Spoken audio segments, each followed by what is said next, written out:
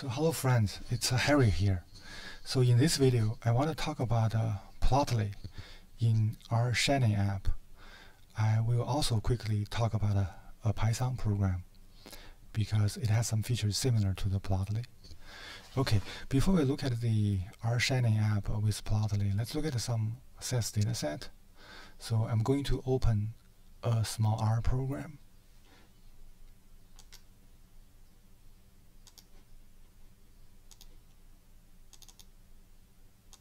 Read the data. Okay, so this program is using the Haven package to read some SAS dataset. So let's run this program. So we have this dataset ADLB, so let's take a look. So the first column is the patient ID, second column and the third column are the parameters.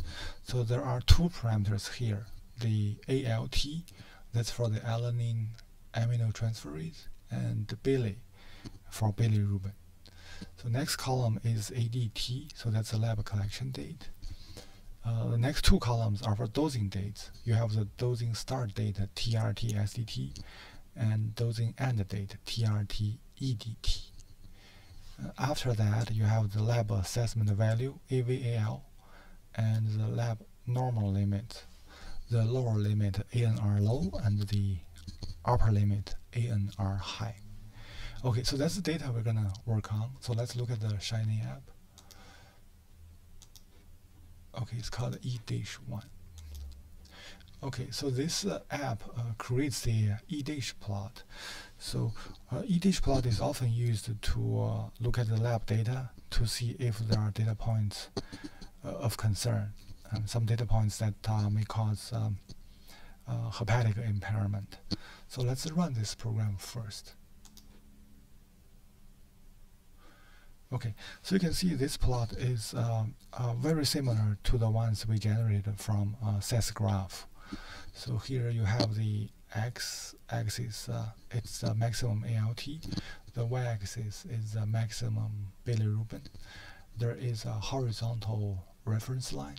It's 2 times the upper limit. This is for the bilirubin. There is a vertical reference line. It's 3 times the upper limit. This is for the ALT. So you can see there are two points falling to the right of this vertical reference line. So this is a bit concerning. So how did we generate this plot? So let's look at the program. Okay, so in this R program, the line 4 to line 7, we're loading some R packages. In the line 10, we're using the readSets function to read the SAS dataset. In line 12, we're using some condition to get a subset of the ADLB. The condition is ADT must be greater than or equal to the first dose date and less than or equal to the last dose date plus 30. So in clinical studies, there are usually some conditions like this to identify the data points to be included in the plot. Okay, in line 14, we are using the condition that the parameter must be Bailey to get a subset of ADLB. We call it ADLB1. In line 15, we are using the condition that the parameter must be ALT to get a subset of ADLB. We call it ADLB2. Okay, in line 17, we are using the top-n function from tidyverse. So what we're doing here is we find the largest value for each patient from ADLB1. We put it in Bailey. In line 18, we find the largest lab assessment value for each patient from ADLB2, and we put it into ALT. In line 20, we're adding this variable y to Bailey, and we divide the lab value AVAL by the upper limit. In line 21, we're adding a variable x to ALT, and we divide the lab value by the upper limit. Okay, in 23, the line 23, we merge the Bailey and ALT by patient ID. And in line 24, we use a C function to keep some variables. So those variables are all we need to do the e-dish plot. Okay, line 26 to 33, that's the UI part of the Shiny app. We're using title panel and the main panel, and we use plot output. Okay, from line 36 onward, we are doing the server part of the Shiny app. So in line 37, you can see we're using the render plot. In line 39 and 40, we have this H line is 2, V line is 3, so those are for the reference lines. In line 42, you can see we're using the ggplot. We specify the x-axis and the y-axis. In line 43 and 44, we specify the titles, the X label, the Y label. Line 46, that's the point size. 47 and 48, we give the information for the horizontal line. We give the location and the label. So the location is X value is 100, Y value is H line, and the label is 2 times ULN. In line 49 and 50, we're giving the information for the vertical line. So the location is X value has to be V line, and Y value has to be 100, and the label has to be 3 times ULN. In line 52 and 53, we're saying that we want to do the plot in log scale. Okay, so it's pretty straightforward. Next, we want to discuss the Plotly feature. It's very easy to modify this program in order to utilize the Plotly feature. So let's look at another program.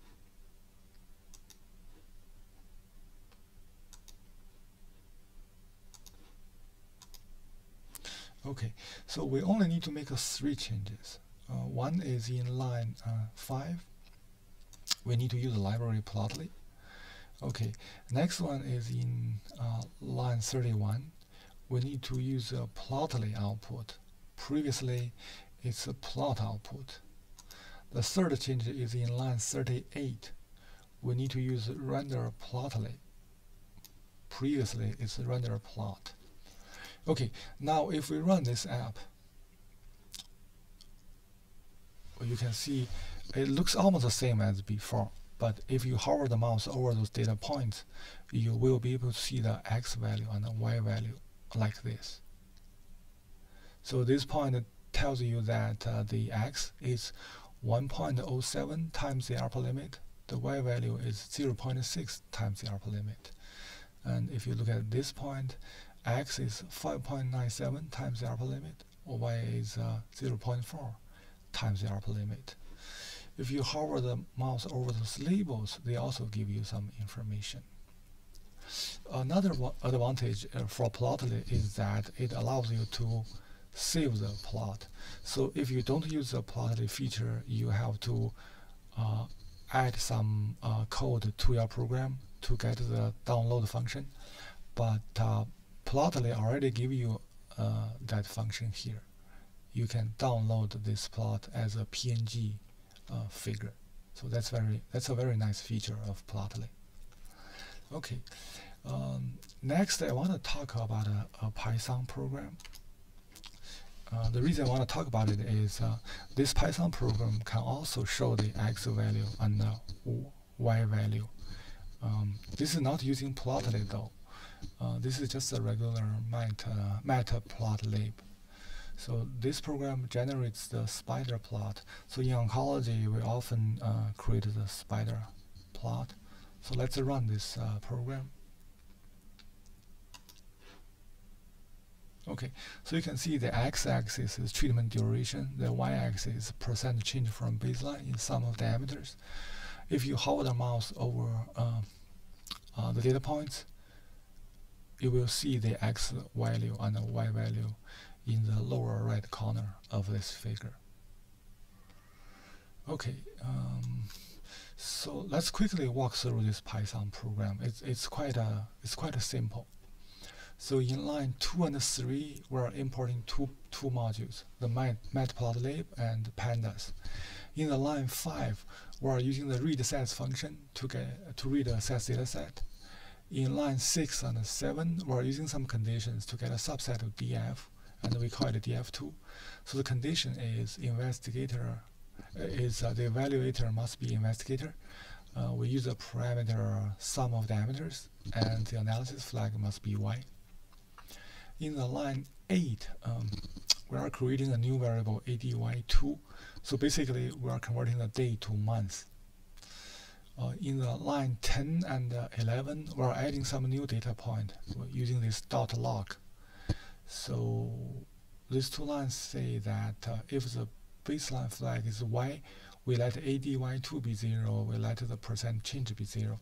So we're creating the origin point for the spider plot. So if we look at the plot quickly, it's this point. So this point doesn't come with the tumor data, so we have to create this in the program. Okay, line 12, we apply this set index to the variable ADY2. This is very necessary. If we don't do this, the plot will not be correct. So I want to quickly show this.